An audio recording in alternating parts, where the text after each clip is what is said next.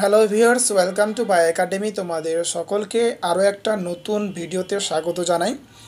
এই ভিডিওতে আমরা 2025-এ যারা SMFWBE এক্সাম অর্থাৎ state medical faculty of West Bengal entrance exam দিতে চলেছ তাদের জন্য আজকের প্রিপারেশন ভিডিওটা খুবই গুরুত্বপূর্ণ। এই ভিডিওতে আমরা আলোচনা করব যেটা ক্লাস 12-এর হিউম্যান রিপ্রোডাক্টিভ হেলথ এই চ্যাপ্টার থেকে প্রায় 50টা কোশ্চিন আলোচনা করব, যা এই 50টা কোশ্চিন খুবই কম্পিটিটিভ এক্সামের জন্য ইম্পর্ট্যান্ট। এই 50টা কোশ্চিন তুমি যদি করে নাও তাহলে এই চ্যাপ্টারে যে কোনো MCQ আসুক না কেন তুমি সলভ করে নেবে।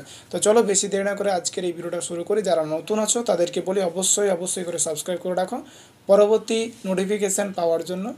আর আমার হোয়াটসঅ্যাপ গ্রুপে জয়েন্ট হয়ে যাওয়া, যারা এখনও জয়েন্ট হওনি ডিসক্রিপশন বক্সে হোয়াটসঅ্যাপ গ্রুপের লিঙ্ক দিয়ে দেবো, সেখান থেকে তোমরা সরাসরি হোয়াটসঅ্যাপ গ্রুপে জয়েন্ট হয়ে যাও। তো চলো আজকের এই ভিডিওটা শুরু করি। দেখো, প্রথম কোশ্চিন যেটা রয়েছে যে পরিবার পরিকল্পনা প্রধান উদ্দেশ্য কী। প্রথম নম্বর কোশ্চিন যেটা যে পরিবার পরিকল্পনার প্রধান উদ্দেশ্য, অপশন বি হচ্ছে সঠিক অ্যান্সার, যে জনসংখ্যা নিয়ন্ত্রণ করার জন্য পরিবার পরিকল্পনা গড়ে উঠেছে।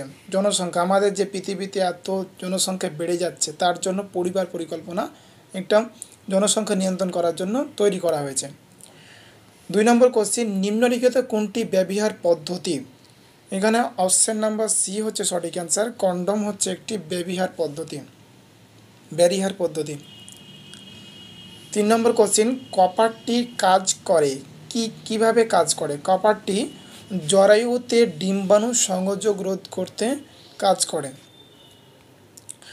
4 নম্বর কোশ্চিন, ভ্যাসিকটমি কোন লিঙ্গ প্রয়োগ করা হয়। অপশন বি হচ্ছে পুরুষ লিঙ্গ প্রয়োগ করা হয় ভ্যাসিকটমির ক্ষেত্রে। আর টিউবেক্টমি বলতে কি বোঝায়। টিউবেক্টমি বলতে নারীদের ফ্যালোপিয়ান টিউবে বাধা মানে কোনো রকম বাচ্চা তৈরি হতে দেবে না, ওই রকম বাধা সৃষ্টি করে, সেটাই ভ্যাসিকটমি বোঝায়।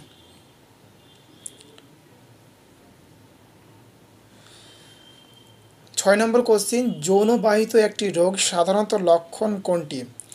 যৌনবাহিত যদি কোনো রকম সেক্সুয়াল রোগ হয়, ডিজিজ হয়, তাহলে সাধারণত যেটি বেশি দেখা যায় যে প্রস্রাব করার সময় জ্বালা হয়, সেটা হচ্ছে প্রধান লক্ষণ। তারপরে যেটা নিচের কোনটি যৌনবাহিত রোগ নয়। এখানে syphilis, gonorrhoea, tetanus, AIDS. Tetanus যৌনবাহিত রোগ নয়। 8 নম্বর কোশ্চিন, এইচআইভি ভাইরাস শরীরের কোন কোষকে আক্রান্ত করে।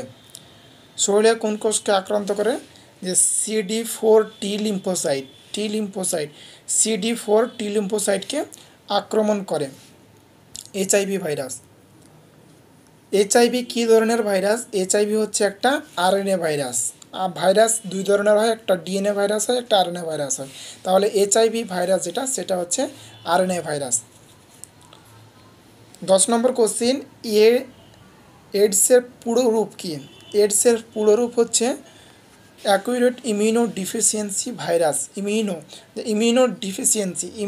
যে মানুষের যে অনাক্রমতা যেটা আছে সেটাকে কমিয়ে দেয়, সেটা হচ্ছে এইডসের অ্যাকুরেট ইমিউনো ডিফিসিয়েন্সি সিনড্রোম, এইডসের পুরোপুরি নাম। 11 নম্বর কোশ্চিন, এইচআইভি সংক্রমণের একটি প্রধান উপায় কী। এইচআইভি সংক্রমণের একটি প্রধান উপায় সংক্রমণের রক্তের মাধ্যমে এটা বিশেষ করে ছড়ায়। 12 নম্বর, কন্ডম ব্যবহারের মাধ্যমে কি প্রতিরোধ করা হয়। যৌনবাহিত রোগ কন্ডম ব্যবহারের ফলে প্রতিরোধ করা হয়।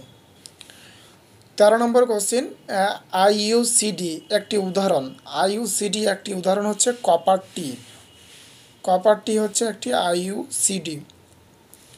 14 নম্বর কোশ্চিন, গর্ভনিরোধক বড়ি সাধারণত উপাদান কি। গর্ভনিরোধক বড়ির প্রধান উপাদান হলো হরমোন। অপশন সি হচ্ছে সঠিক অ্যান্সার। 15 নম্বর কোশ্চিন, গর্ভপাত ঘটানোর জন্য ব্যবহৃত ওষুধকে কি বলে। অপশন সি হচ্ছে সঠিক অ্যান্সার, অ্যাবোর্টিফেসিয়েন্ট।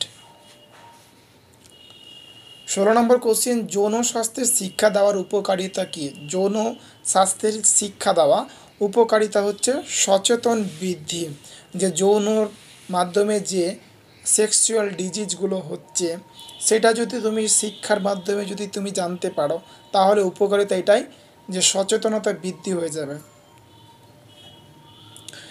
এইচআইভি কনফার্ম করার পদ্ধতি কোনটি? এইচআইভি কনফার্ম করার পদ্ধতি হচ্ছে কি, একটাই টেস্ট করা হয় এলিজা টেস্ট। এলিজা টেস্টের ফুল ফর্ম, এলিজা টেস্টের ফুল ফর্ম তোমরা কমেন্টে আমাকে জানাও। 18 নম্বর, এইডস নিরাময় যোগ্য রোগ কিনা? এইডস নিরাময় যোগ্য না। 19 নম্বর কোশ্চিন, জন্ম নিয়ন্ত্রণের স্থায়ী পদ্ধতি কোনটি? জন্ম নিয়ন্ত্রণের স্থায়ী পদ্ধতি হচ্ছে কি ভ্যাসিকটমি, যেটা ছেলেদের ক্ষেত্রে। আর মেয়েদের ক্ষেত্রে যদি জন্ম নিয়ন্ত্রণ স্থায়ী পদ্ধতি হয় সেটা হবে টিউব্যাক্টমি, যেটা কিছুক্ষণ আগে পড়লাম। 20 নম্বর কোশ্চিন, কন্ডোম কোন ধরনের পদ্ধতি? কন্ডোম হচ্ছে এক প্রকার শারীরিক পদ্ধতি। 21 নম্বর কোশ্চিন, যে প্রাকৃতিক জন্ম নিয়ন্ত্রণ পদ্ধতি কোনটি? ক্যালেন্ডার পদ্ধতি হচ্ছে প্রাকৃতিক জন্ম নিয়ন্ত্রণের পদ্ধতি, ক্যালেন্ডার পদ্ধতি। 22 নম্বর কোশ্চিন, জন্ম নিয়ন্ত্রণের সবচাইতে বেশি ব্যবহৃত পদ্ধতি কোনটি? কন্ডোম হচ্ছে একটি জন্ম নিয়ন্ত্রণের সবচাইতে ব্যবহৃত পদ্ধতি। 23 নম্বর কোশ্চিন, কন্ডোম ব্যবহারে সুরক্ষিত থাকে? কন্ডোম ব্যবহার সুরক্ষিত থাকে গর্ভধারণ ও যৌনবাহিত রোগ থেকে। কন্ডোম ব্যবহারে সুরক্ষিত থাকে গর্ভধারণ এবং যৌনবাহিত রোগ থেকে। নারীদের জন্য স্থায়ী জন্ম নিয়ন্ত্রণ পদ্ধতি কোনটি? স্থায়ী সেটা হচ্ছে টিউব্যাক্টমি। 25 নম্বর, নিম্নলিখিত কোনটি যৌনবাহিত রোগ? যৌনবাহিত রোগ হচ্ছে গনেরিয়া। গর্ভনিরোধক পিল কিভাবে কাজ করে? ডিম্বাণু মুক্ত রোধ করে। গর্ভনিরোধক পিল সেটা ডিম্বাণুকে মুক্তি রোধ করে, মুক্তি পেতে বাধা দেয়। এমটিপি এর পুরো নাম? Medical transmission of pregnancy. এসটিডির পুরো নাম কি? এসটিডি হচ্ছে সেক্সুয়ালি ট্রান্সমিটেড ডিজিজ। 29 নম্বর কোশ্চিন, গর্ভপাত কোন ক্ষেত্রে আইনত বৈধ?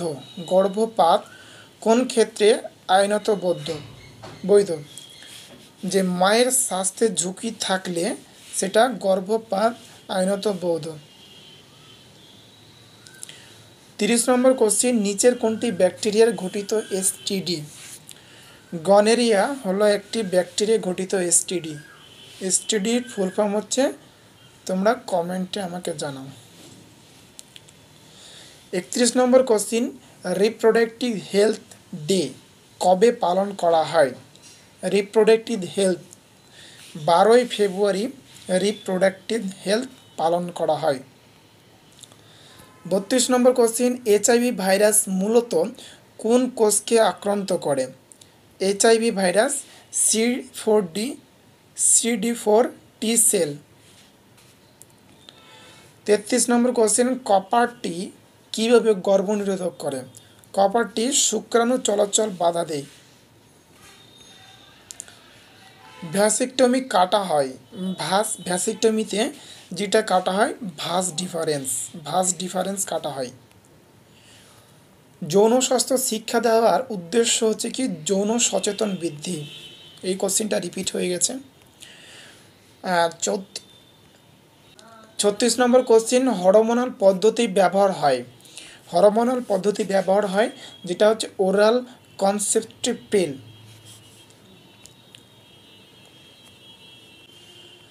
Oral contraceptive pill. 37 নম্বর কোশ্চেন, সেফ পিরিয়ড বলতে কি বোঝায়? যে নিষেকের সম্ভাবনা কম সময় হচ্ছে সেফ পিরিয়ড। এসটিডি এর প্রতিরোধ কার্যগত পদ্ধতি হচ্ছে কি condom. Human papilloma virus HPV human papilloma virus সাধারণত ঘটায় জরায়ু ক্যান্সার, জরায়ুতে ক্যান্সার। 40 নম্বর কোশ্চিন, এইচআইভি সংক্রমণ রোধে কোনটি জরুরি নয়? এইচআইভি সংক্রমণ রোধে কোনটি জরুরি নয়? অ্যান্টিবায়োটিক খাওয়া, অ্যান্টিবায়োটিক খাওয়া জরুরি নয় এইচআইভি রোধে।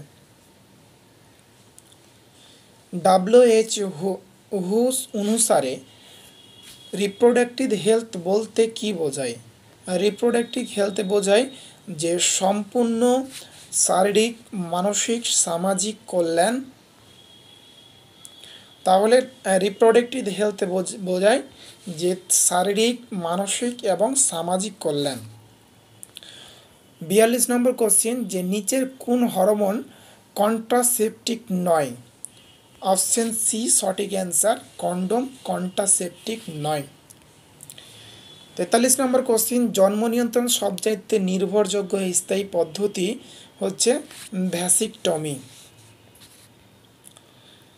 44 নম্বর কোশ্চেন, জরুরি গর্ভনিরোধক পদ্ধতি কখন প্রয়োগ করা হয়? জরুরি গর্ভনিরোধক পদ্ধতি অনিরাপদ যৌন সম্পর্কের পর। 45 নম্বর কোশ্চেন, কন্ডোম ব্যবহার সবচাইতে কম কন্ডোম ব্যবহারে সবচাইতে কমে কি? এসটিডি, যেটা sexual transmitted disease. Reproductive health নিশ্চিত করতে দরকার স্বাস্থ্য শিক্ষা পরিষেবা, স্বাস্থ্য শিক্ষা পরিষেবা দরকার রিপ্রোডাক্টিভ হেলথ নিশ্চিত করতে। 47 নম্বর কোশ্চেন, যে এইচআইভি ভাইরাস কোন শ্রেণীর অন্তর্ভুক্ত? এইচআইভি ভাইরাস রেটো ভাইরাস শ্রেণীর অন্তর্ভুক্ত। 48 নম্বর কোশ্চেন, আইইউসিডি স্থাপন করা হয়? আইইউসিডি স্থাপন করে জরায়ুতে, জরায়ুতে আইইউসিডি স্থাপন করে। 49 নম্বর কোশ্চিন, এসটিডি আক্রান্ত রোগীর উপসর্গ? এসটিডি আক্রান্ত রোগীর উপসর্গ যৌন অঙ্গে ঘা হয়। 50 নম্বর কোশ্চিন, এটাই হচ্ছে এই চ্যাপ্টারের লাস্ট কোশ্চেন। এইচআইভি ছড়ায় না, এইচআইভি ছড়ায় না হ্যান্ডশেকে, হাতে হাত মিলালে কখনো এইচআইভি ছড়ায় না। তো আজকে এই পর্যন্ত আজকের এই ক্লাসটা। যারা নতুন আছো অবশ্যই সাবস্ক্রাইব করে রাখো। এরকমভাবে আমি প্রতিনিয়ত এর পরবর্তী ক্লাস ফিজিক্স, কেমিস্ট্রি নিয়ে আলোচনা করব। ফিজিক্সের ক্লাসগুলো দেব ধীরে ধীরে এবং কেমিস্ট্রির ক্লাসগুলোও দিতে শুরু করব। যারা নতুন আছো, যারা এখনও সাবস্ক্রাইব করোনি, তারা অবশ্যই সাবস্ক্রাইব করে রাখো পরবর্তী নোটিফিকেশান পাওয়ার জন্য, এবং বাকি ক্লাসগুলো তোমরা ধীরে ধীরে পেয়ে যাবে। যারা গ্রুপে জয়েন্ট হয়নি তারাও গ্রুপে জয়েন্ট হয়ে যাও। আজ এই পর্যন্ত, দেখা হচ্ছে তোমাদের সাথে পরবর্তী ভিডিওয়। শেষ পর্যন্ত দেখার জন্য থ্যাংক ইউ।